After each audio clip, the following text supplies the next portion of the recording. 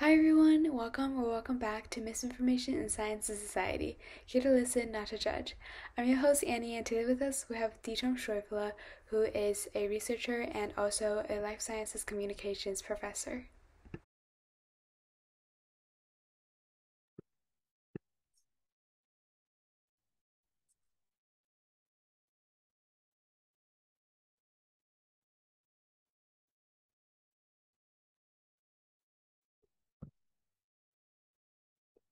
Hi, how are you?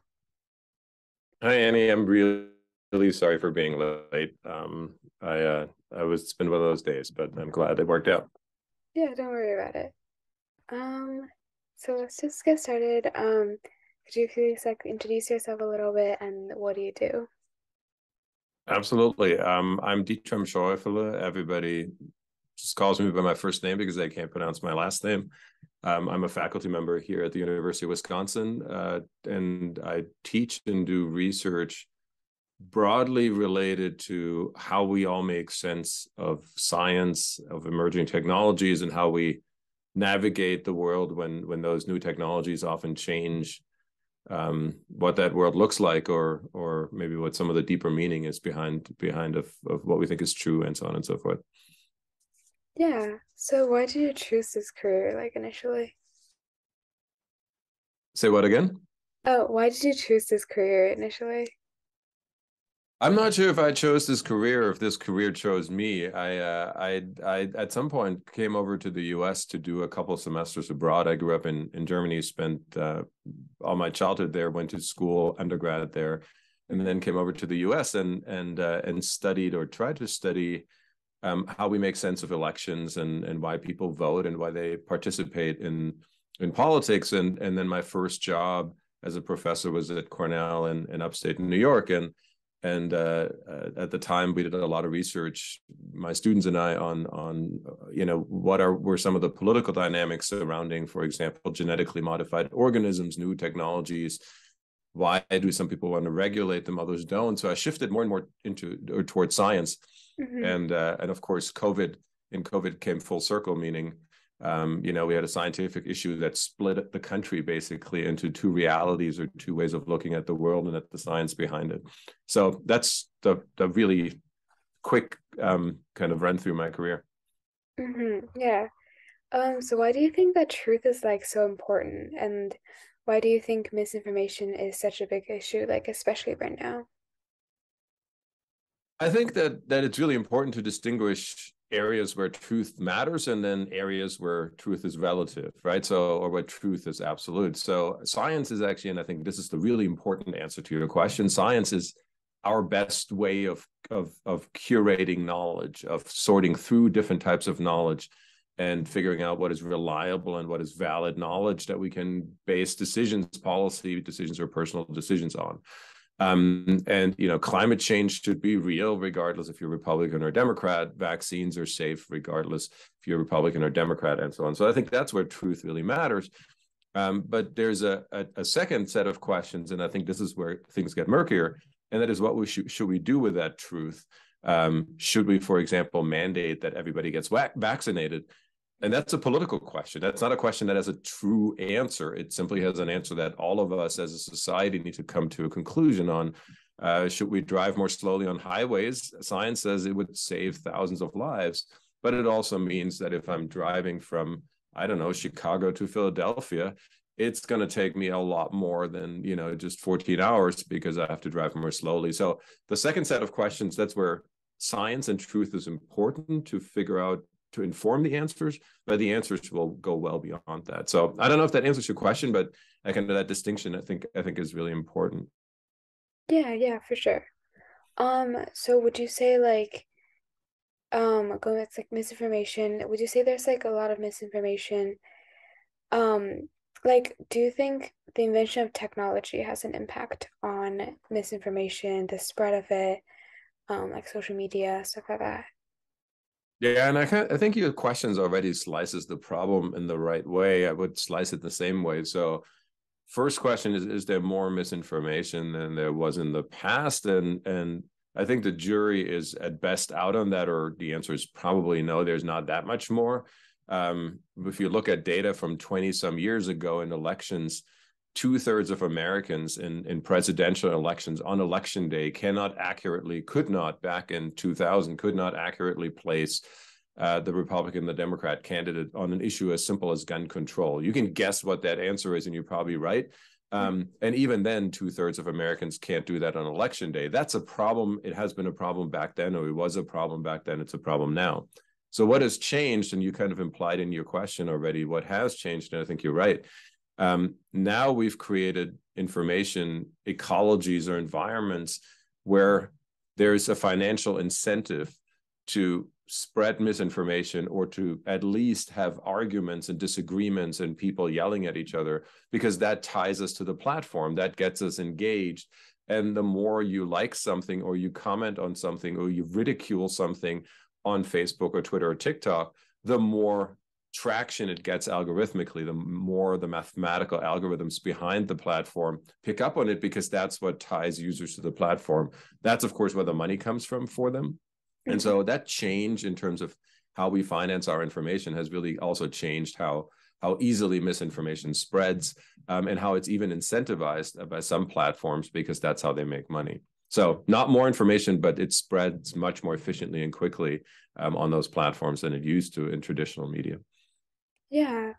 So what do you think people like can do about it then? Like either people as in like just like people consuming the information, or like I don't know, like corporations. Like how do we try to like avoid or tackle Yep. misinformation? And again, I think your question already is really well structured, because it gets at both levers that we can apply. The first one, should all of us have a bit of learning to do in terms of on that rapidly emerging information environment? And the answer is probably yes. But at the same time, I think we also need to realize that these platforms and the algorithms behind them are designed to deceive us or to manipulate us into buying things on Amazon or spending more time on TikTok and so on and so forth. So right when TikTok has the health interventions that tells you, well, you've been scrolling for a long time, the point is that, of course, that again increases the ties to the platform, because that's a platform that cares about you. So of course you're going to go back to that platform. So in many ways, a lot of the to blame individual users and say, well, you need to change, is a bit unfair, because in many ways those platforms are designed to work around and kind of our cognitive, or use our cognitive weaknesses, our psychological weaknesses, our behavioral weaknesses against us. So I think the second part of your question is much more promising, and that is we actually do need to think as a society about what those platforms do, and how can we find a middle ground where a Mark Zuckerberg or a Jack Dorsey at Facebook or Twitter can still make money and can still build multi-billion corporations. Nobody wants to stop that or prevent that, but at the same time do it in a way that doesn't harm democracy and that doesn't harm our ability to exchange scientific information. So bringing platforms and politicians and maybe science together into a constructive conversation, I think, is really our most promising way out of the mess that we've gotten ourselves into. Yeah, I think so too. So what do you think is like the worst type of misinformation, if there is one? Like about what? I think the worst, I think there are two things that make misinformation bad, to just use that term. One is if it's spread intentionally, right? So and so if somebody creates misinformation just for the sake of either trolling or damaging somebody's reputation or destroying a political campaign and so on and so forth. So if the intent is really just to be malicious and to destroy democratic processes, I think that's a really undesirable and harmful type of misinformation. I think the second one, that characteristic of misinformation that makes it really harmful is if it actually influences behavior. So if it makes people engage in violent action, if it makes them not do things that would be good for their community, like vaccination, and if it's designed to do that, meaning to change behaviors and really behaviors that affect all of us, then I think that's a particularly pernicious type of misinformation, at least from me personally. Yeah. So I think That's all my questions about misinformation. So just for fun, do you have like a role model or like people that like inspire you, either like professionally or just like in general? That's an interesting question. I think I'm in my undergraduate class at the end of the semester. I usually show a quote from Franz Kafka, who was an author, Czech, German, Jewish author who lived in Prague. And he at some point wrote that you should only read books that pinch and bite you, that kind of really irritate you, because everything that you agree with, you could really write yourself. And I've always found that a really kind of a nice way of looking at the world, meaning the more all of us expose ourselves to things that we don't believe in, that maybe even irritates us, that rattles our mental cage, I think the better off we are, because two things will happen. Either I look at what I've just read and I'm so upset and I work through it and I decide it still upsets me and it's still wrong. Great. I now have a better view of the world. Or it convinces me that my original position was wrong, even better, because then I probably have come around to something that is just supported by better arguments than what I had before. So I've always liked that quote a lot, and I don't know if that's what you were asking about, but for me that's one that really I think is a good lesson for all of us. Yeah, yeah, for sure. I think that's really interesting. Um, so to like close this out, do you have any advice for people, especially like teens? It can be like about anything. I think there are two things that are really exciting for you guys. For the last 50 years, a lot of people came out of high school, went through college, and took jobs that were very much the same as jobs 5 years ago, 10 years ago. Mhm. They became journalists, they became marketing people, they became consultants, they became politicians. I think the world is changing so rapidly that your generation is going into a world that will have whole new jobs that don't even exist yet. And in college and for universities, and we often talk about this, how do we best prepare students for jobs that don't exist yet? Right? And how do we best prepare you for that? And I think that's a really exciting environment. The second thing, my best piece of advice, is anything that's related to that you can pick up on related to data and making sense of an increasing amount of data. If that's statistics, if that's any class related to data science, I would certainly encourage you to take. That's going to be the currency in almost every field.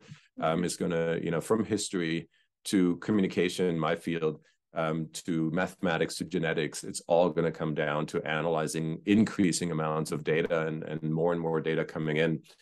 So the better you prepared you are for that, I think the better prepared you are for college, and then ultimately the world out there, because it's going to be increasingly that is going to be the currency that's going to drive everything. Yeah, yeah, for sure. Thank you for those, and just thank you so much for being here again. It was really nice Awesome. being with you. Thank you for having me. And again, I'm so sorry for being late earlier. Don't worry about it. Yeah. Thank you. Thank you. Bye.